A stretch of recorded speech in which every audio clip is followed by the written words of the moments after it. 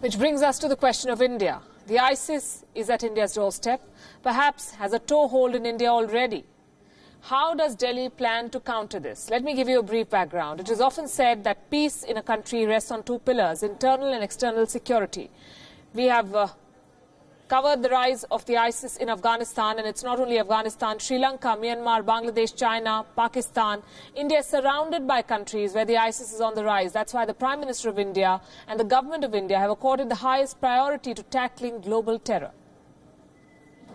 आतंकवादियों के न तो अपने बैंक होते हैं, न टंकसाल और न ही हथियारों की फैक्ट्री।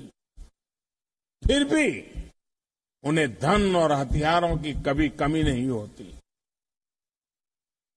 कहां से पाते हैं ये सब? कौन देता है उन्हें ये सुविधाएं? आतंकवाद की स्टेट स्पॉन्सरशिप सबसे बड़ा खतरा बना हुआ है। State sponsorship of terrorism is what he was talking about. He was speaking in the Parliament of the Maldives a couple of days ago. India has missed no opportunity to bring up the issue of terrorism and terror financing at global forums, and that emphasis is well placed because what happens around India impacts India. And here too the ISIS claims to be gaining ground. Only today the group has claimed to have carried out a deadly attack on the Indian army. This is according to a statement from the Islamic State's media wing. They claim to have hit an Indian army post. The military has not confirmed this version. Just a month ago, the ISIS claimed to have established a new branch in India. They called it the Wilayah of Hind, the province of Hind. The army rejected that too. But the threat of ISIS cannot be overruled. Look around India. In Singapore, the Philippines, the ISIS has spread its wings. Especially in the Philippines, there's a threat of resurgence of the ISIS. Where it's not physically present, the ISIS uses technology as a tool to work with local groups. Put simply, India is surrounded by countries where the ISIS presence is growing, and top of that list remains Pakistan. Reports say that the ISIS has been recruiting in Pakistan for many years now. The country is either complicit or clueless, more likely the former.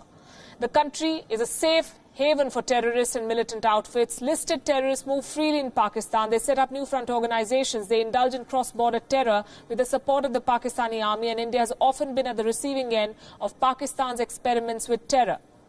And even as India deals with these external worries, external pressures, it needs to be wary of the presence of ISIS at home. Since 2014, there have been about 180 cases involving sympathizers of ISIS in India.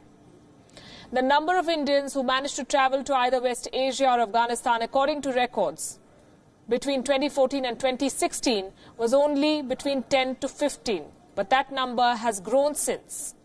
Some reports say that more than 100 Indian citizens have travelled to the self-declared caliphate. It is very hard to come by verified reports on this. In recent months, the NIA has cracked down on a pro-ISIS group from Amroha in the northern state of Uttar Pradesh. This group had plans to carry out attacks in the national capital of Delhi. Police in Hyderabad, meanwhile, are also investigating a suspected ISIS module. Reports of ISIS activity have also emerged from the Kashmir Valley, as we discussed earlier. The threat of ISIS is real. They co-opt local groups. Local groups claim allegiance to ISIS.